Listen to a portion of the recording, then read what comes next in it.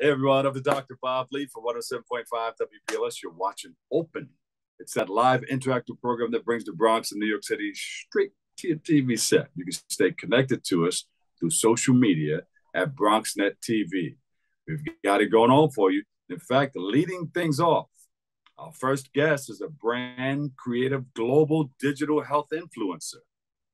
He's here to speak about the work that he is doing to create brand identity for the public health needs and to highlight the various initiatives he has launched. So please welcome to the show, Carl Lorenzo McIver. Carl, welcome. How are you? Thank you, Dr. Bob Lee. It's such a pleasure to be able to meet you.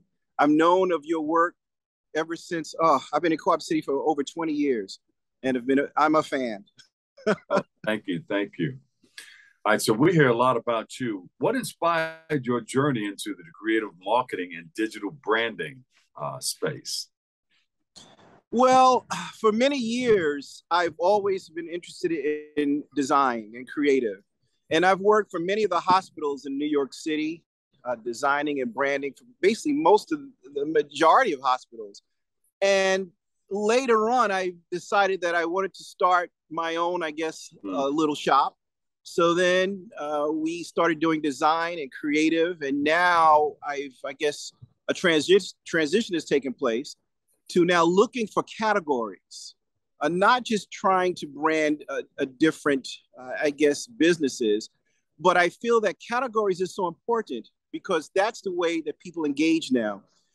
People engage more to things that could be able to help them, where they could be a part of it. And I feel that what I'm doing now could be able to lend itself to that. Right. Categories. Explain that just a little bit more. Okay, perfect example. You could take, let's say there's hundreds of sneaker companies, but when you develop a category, then now people are interested and they can understand the importance of a sneaker, and then they can decide on what specific detail that they need to satisfy their needs. Yeah. In medicine, it's no different. I'm dealing with bloodless medicine and surgery or blood management. That hadn't been a category in the past. You may have heard about it. It may have had some types of bad connotations only because of certain groups, Jehovah's Witnesses, which I'm one, they made requests to be able to have this type of innovation maybe 20, 30 years ago. But now the medical field is so advanced that it's time for the category to be created so people can make decisions not based on maybe religion or morals, or just based on just common good medicine and common good decision making. How has this career in advertising that you started, and you were involved in marketing too, how has it influenced the new lane that you have traveled along this sector? How did you intersect all of this? How did you put it all together? How has it helped you? Excellent question. I work for some of the largest ad agencies in New York, and I supported either doing production or sometimes doing creative. In life, it's so important to take all of your experiences and not only appreciate them, but grow upon them and remember them. Because as you grow older in life, and that one project or that one devotion that you have heartfelt, you take all that experience and all those tools and you combine them together. And that's what's happening here. I couldn't have done this 20 years ago. I don't think I was prepared. I didn't have the knowledge. But now I've done creative. I've designed posters. I've designed album covers. I've worked in movies. So this is a culmination of really life's work. So it wasn't just a couple of years. You're looking at everything I have and putting it into one bucket. And now you have put it all together and you created like some global initiatives that I think you're going to share with us, right? What are the goals of these initiatives, and what should people know about the metaverse? Excellent question. The metaverse is so new for everyone. Trying to define its usage is something that even the larger companies are trying to contend with. Now, since it's in its infancy, that gives everyone, including myself, you don't have to be a large company, but an ability to put down a stake. Now, It's our responsibility as people, whether it's cultural, whether it's global, to say to ourselves, I want to do what I can to make a stake on this metaverse.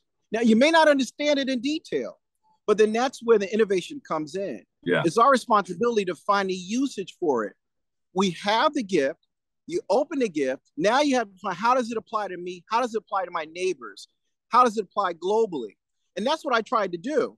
I looked at nurses. The nursing field has been so downtrodden and never is given the respect it deserves.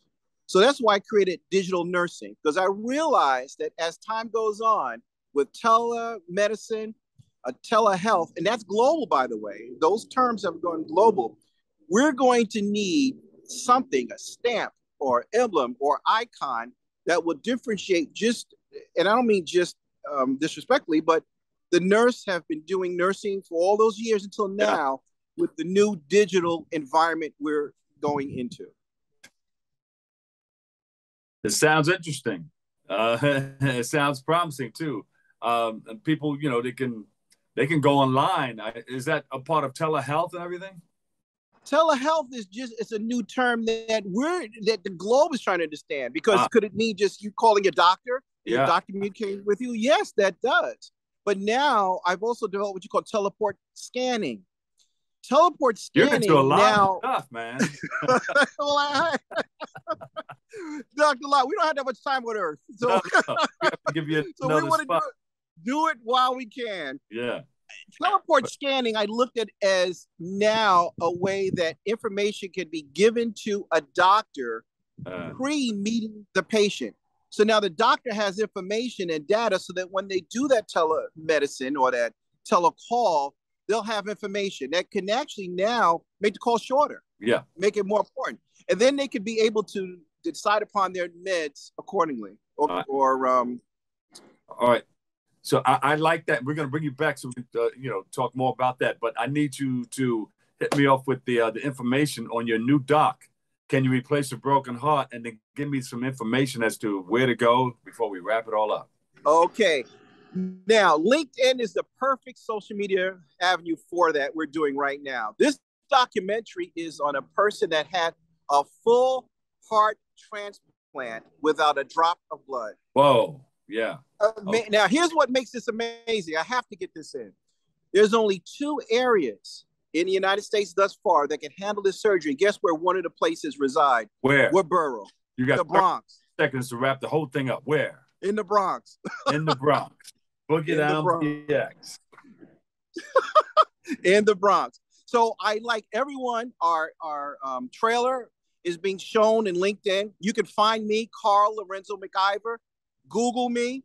I'd be happy to speak to anyone regarding this, because this is the first time that a documentary of this nature is going to really show awareness globally.